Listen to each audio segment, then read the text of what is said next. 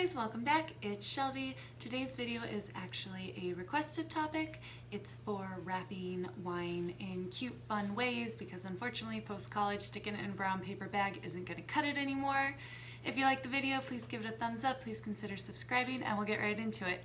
4 cute ways to wrap wine. So for this first one, you're going to need a new tea towel and ribbon. It's perfect for like a housewarming party. It says home sweet home. Take your tea towel.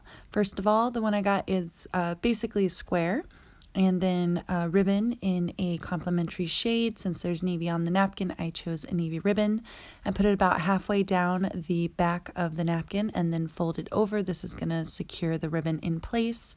And then what you're going to do is use that to tie it around the bottle. So I'm going to lay my bottle down and then just wrap it and pull the ribbon up and out, and then wrap it the other way, pull the ribbon up and out. And what this does is it creates kind of like almost like a little apron or new label with the tea towel for the wine. It's going to hide the label of it, but it's a cute way of giving a housewarming gift, like I said, because then they get a cute little tea towel along with the wine. And then wrap the ribbon tightly around the neck of the bottle, bring it to the front, tie a knot, and then tie it into a little bow. And that's the first one done. So this is just a different angle so you can kind of see what it looks like all together. Super cute. On to 2. For this next one, you're going to need a ribbon. I chose gold, some flowers. These are fake flowers, but they're really pretty. I chose kind of cream and pink as the color palette. And then just a disposable tablecloth. This one's in gold. And what you're going to do is take 2 rubber bands, put them at the top and low of the bottle, and use these to secure your flowers to the bottle in. This is where fake flowers kind of help because real flowers might end up dying. But I just have 5 little bunches of them, and I'm putting them in the rubber bands in and around the bottle until it creates kind of like a little bouquet of flowers, and the bottle is hidden in the center of them. Once you have that all done, I pushed them to the bottom, the ends of the stems, so they touched the tabletop, and that actually was perfect because the top of the bottle was sticking through the petals, so you could kind of see that there was some wine in there. But from an angle, or if you weren't really paying attention, it just kind of looks like a bouquet of flowers. Here's 2 pictures of kind of how it turns out stationary at this point. Up next is completing the look to make it look like an actual bouquet that you bought from the store. So what I'm going to do is take my tablecloth, which kind of alternates between looking gold and silver on the camera. I'm not quite sure why, but it's definitely gold. I'm going to open it up and just cut myself a nice big square that the wine bottle is going to fit in. Place the wine bottle down about center, so the bottom of the bottle is kind of in the center, but do it at an angle to the corner. And then fold up the other side. I did leave this kind of double-sided because that's how it came. So it's 2 of the gold foils, but fold up all the corners and add the ribbon beneath it. And then just tie the ribbon really, really tight around the bottle so that it's holding the kind of cellophane-y type tablecloth to it, and then you can tie a little bow on top of that, and that's going to keep the flowers and everything together so that it's much easier to hold, and it's super cute. I'm going to pop up some pictures so you can see kind of how that turned out, but this one's might even be my favorite. It's super adorable. I love it. So this is kind of how it looks coming up from the side and from the top down. It really does look like a bouquet, but then when you look closely you can see the wine in there, so it's just like a little hidden surprise. I really do love this one. I think it's super adorable. Next up on the list is if you want to give a beautiful scarf with the wine. This is a scarf that I have from Italy, and it's going to be more of a simple way of presenting wine, but sometimes it doesn't need all the fanfare. You know, a nice bottle of wine with a beautiful scarf is plenty as well. So for this one, you're going to want to lay the scarf out. I have a large square scarf, so I just did it diagonally corner to corner, and then roll down the top couple inches onto themselves until you have a shorter triangle to work with the longer folded over edge at the top.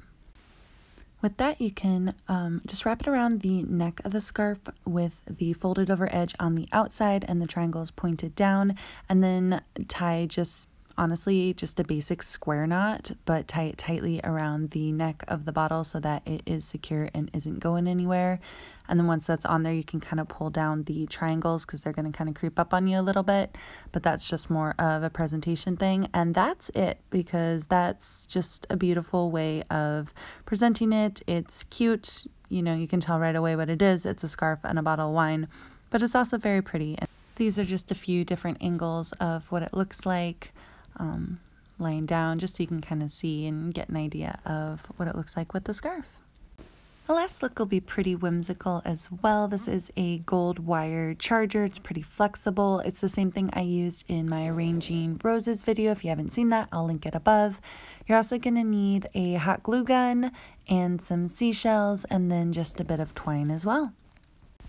So if you take your hot glue gun and put some hot glue on a shell and then stick it to the charger, and then I actually found that turning it over worked best because not all of the little wires would hit the hot glue. So you're going to want to reinforce it with a little bit of hot glue on the other side.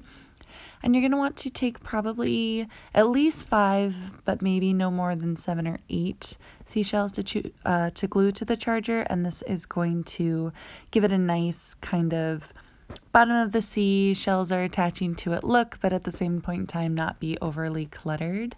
And it is gold, so it's kind of like a blinged out fishing net, which I love, but just basically go back and forth until you end up with something that looks a little bit like that. Cut yourself off a piece of twine, lay the bottle on top of it, seashell side out, and then fold it over. And what you're going to want to do is take your twine and poke it through the holes of the charger and just kind of do like a rough stitch with it. It doesn't need to be tiny.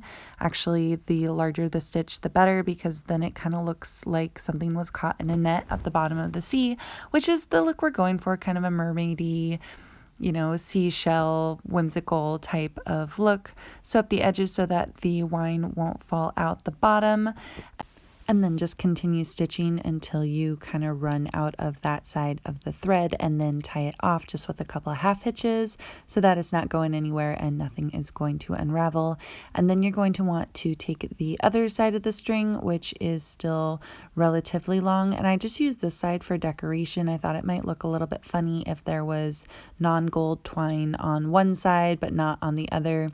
So really all I did with the second one was run it around the back of the bottle, kind of weaving it in and out of the gold charger, just more for an aesthetic than any structural support, but just kind of in and out, and then brought it back around to the back and kind of stitched the two sides together just for extra reinforcement, and then tied that side off as well. And that's basically it. Like, this is the look. It's super cute. It's really fun. It's a little bit out there. It's a little bit different, but it's really great. I mean, really for anything in and of itself, but if you're going for like a patio party or a pool party or a beach party, it's totally perfect. But otherwise, it's just kind of an adorable little presentation. You've got the seashells, the gold, the net. I love this one. It's awesome. Alright guys, that's it. I hope you enjoyed the video. If you did, please consider subscribing, giving the video a thumbs up. I'll link everything you need to make any of these wrapping looks down in the description along with my socials, and I hope to see you soon. Bye!